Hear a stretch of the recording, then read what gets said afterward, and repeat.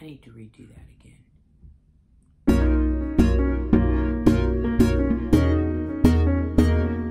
Hello, and welcome back to Wife Hack by Tina Shree, and welcome to a bonus episode. They're going to be bonus episodes from here on out, or a weekly episode. It could be weekly, let me tell you. They just ain't got no title for it. Anyway, don't forget to check me out on the Death Wobble podcast, and to like, comment, and subscribe. Let's pray.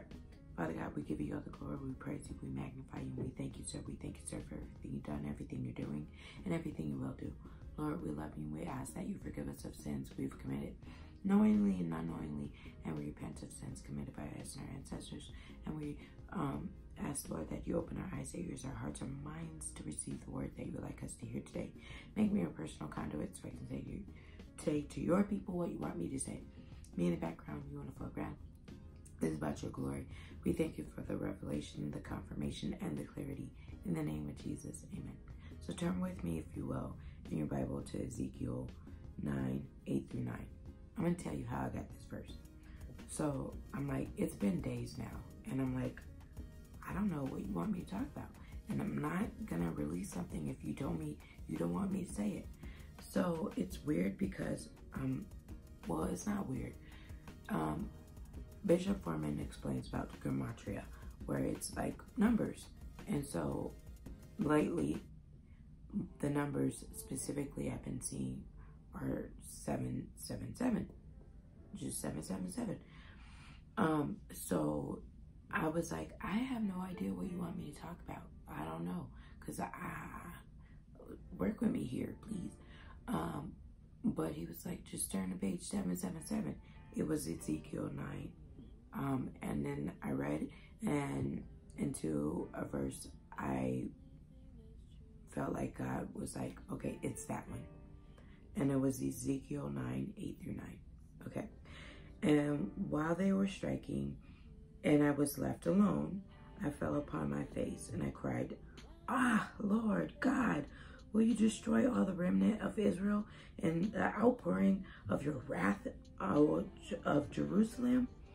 Then he said to me, the guilt of the house of Israel and Judah is exceedingly great. The land is full of blood, and the city is full of injustice. For they say, the Lord has forsaken the land, and the Lord does not see. My God. I feel like this word is like a warning. I've said it before. I feel it real strongly. I just don't know. God never tells me like dates and times and stuff like that. But I feel like, I don't even want to say I feel like, it's just judgment. It's going to be judgment for America because they had time to right the wrongs and they chose not to. But with that, there's going to become casualties. There's going to be casualties as well, because we're also doing each other wrong. The chosen people of Israel and Judah, and you heard of the saying, the crabs in the bucket, and it's like you never want to see one getting up out the hood or whatever, and you're going to try to pull them back down. And it's like, we do this to one another. And okay, repent, just repent. So you're not one of those casualties. Repent, just repent. Lord, I'm sorry. I ask for your forgiveness. If I've done anything to harm my brother, if I've done anything to covet what my brother has, my brother or my sister has, I ask that you forgive me, Lord. And that's the first part. Second part, when I was doing this, God was speaking to me, because wife hack, it's like, we're talking about relationships.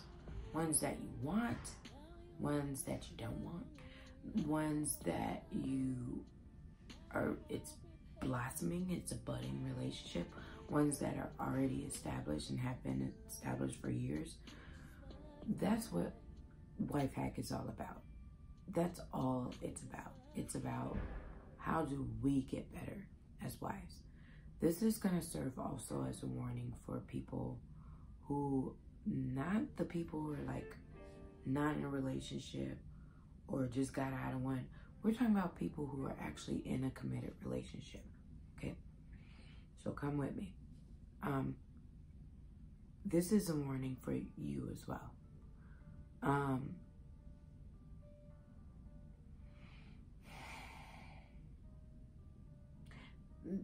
There's going to be some casualties, God said. There's going to be some casualties in your relationship. But if there was something that you did to your significant other, if there was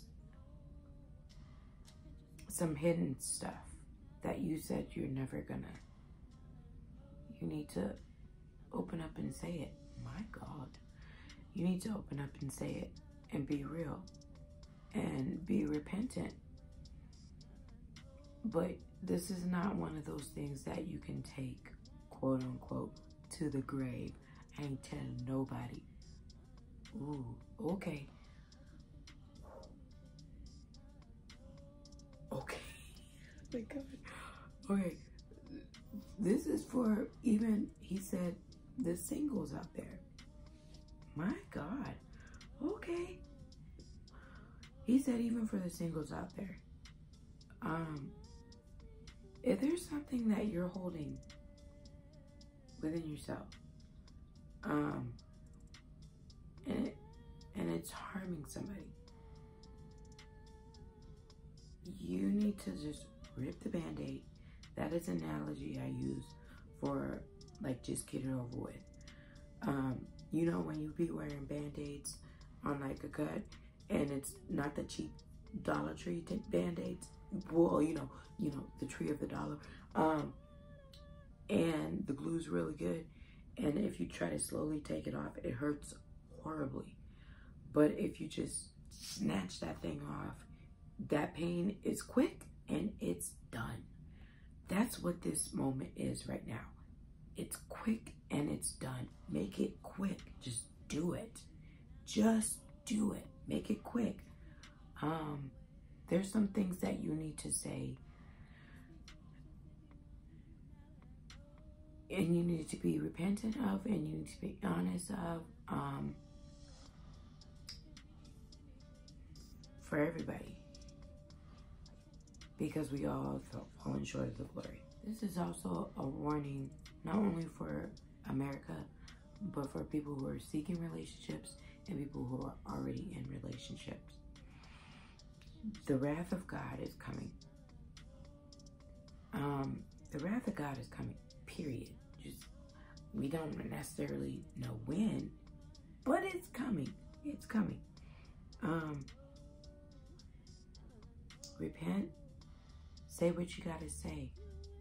We're not guaranteed the next day. We're not. We're not guaranteed the next moment. We're not guaranteed these things.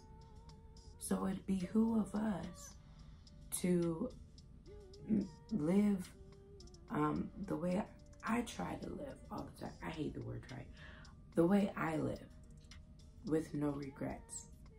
Whatever it is I gotta say, I say. Whatever it is, whatever is my part to do, trust and believe I'm gonna do my part. Because I don't wanna get to the pearly white gates, as people be saying. And it's like, but you didn't do this. No, I did my part. I did my part. I probably did my part and then some. That's how you need to live in your relationship. I did my part and then some. I said what I needed to say with respect. I did what I needed to do, and it's in God's hands now. Sometimes that might come with casualties. You might have to say goodbye. But sometimes that might be the thing, because you are honest, draws you even that much more closer together. So anyway, I'm going to link in the description one of the life-giving messages from Bishop Kevin Foreman. in Harvest Church. It will bless you, inspire you, it will change your life. Thank you so much. This is such an honor, and shalom.